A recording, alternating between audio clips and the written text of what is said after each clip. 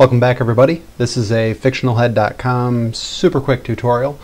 This is used primarily when taking a design from Photoshop and bringing it over to HTML and CSS. A lot of times you'll have a graphic in your design that you want to get out of here and export as itself for use in the web page as an element to slip in a div or whatever. And if you wanted to get, like, say, this box out of here, you could get in there with your crop tool, and if you have snap turned on, it'll snap to the sides, and you can crop it out and then turn off the background and all that and save it off.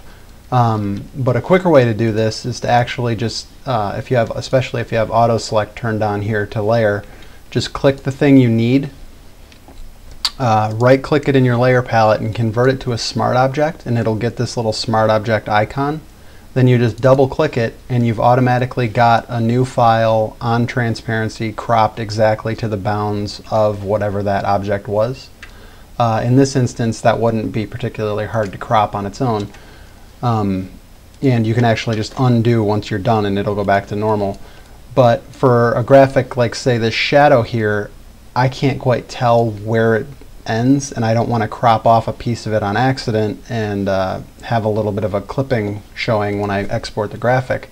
So what you can do there is the same thing, convert it to smart object, double click it, and now I've got a graphic cut right to the edges of that shadow, which I can't even really tell when I'm zoomed in, but I know for sure that it is because the smart object clips right to the bounds of whatever the layer is. Then you can save that off however you want. This is also useful if, say, in this layer I've got some data way off in the side that I don't know about. When I convert it to a smart object and open it, it'll actually include all the data from that layer. So this is a good way if you're erasing around something and you think you've got it all but you're not certain. A quick way to check is to just convert it to smart object, double click it, or control click the layer and it'll highlight the little piece of it. So that's a super handy way to just quickly clip objects out of your design so that you can export them for HTML, CSS cut-ups. If you have any questions, I'm not quite sure why you would, but if you do, shoot them to me on YouTube, Twitter, Facebook, whatever you want. Links are in the underbar or whatever it's called. Hope it was helpful.